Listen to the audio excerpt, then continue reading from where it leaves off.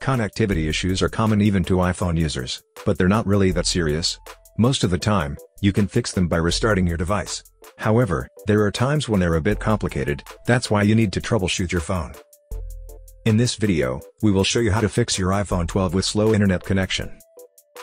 First solution, restart your router and your iPhone. Let's begin with a reboot. Network devices need to be rebooted every now and then, especially if you've noticed that your connection has slowed down a bit or if there are instances wherein you have to unlock the screen before emails arrive or you can browse some sites.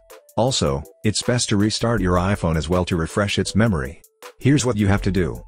Unplug your modem or router from the wall outlet or simply disconnect the power cord from the main unit. Leave it without power for a minute or two.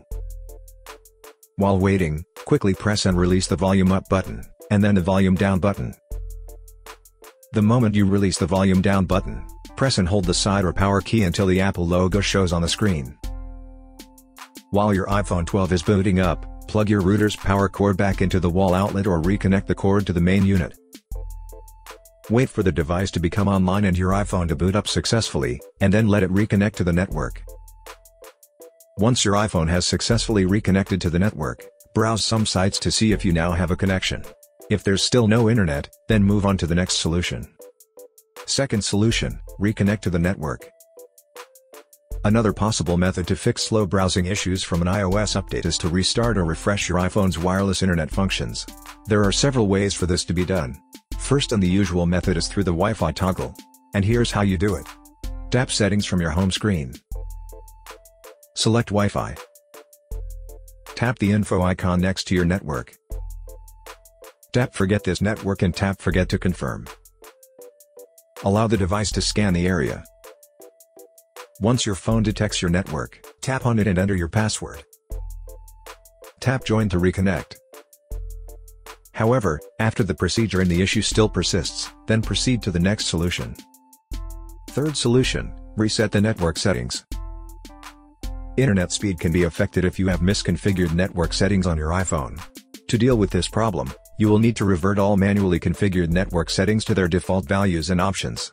The perfect way to do that is to do a reset network settings procedure. No personal information will be affected by the process. From the home screen, tap Settings. Tap General. Scroll down to the bottom of the screen, and then touch Reset. Touch Reset Network Settings. If prompted, enter your security lock. Tap Reset Network Settings at the bottom of the screen. After the reset, use again your device and see if the problem is fixed. If not, follow the next procedure. Fourth solution, factory reset your iPhone. The next thing you have to do if all else fails is the factory reset. If it's just a firmware-related problem that affected the network services, then this procedure will fix it. However, make sure to back up your important files and data before doing it. When ready, follow these steps to reset your iPhone.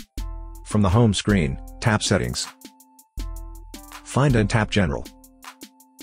Scroll down to the bottom of the screen, and then touch Reset. Tap Erase all contents and settings. Tap Erase now. If prompted, enter your security lock. Tap Erase iPhone at the bottom of the screen. Tap Erase iPhone again to proceed. Now enter your Apple ID password, and then tap Erase to proceed with the reset.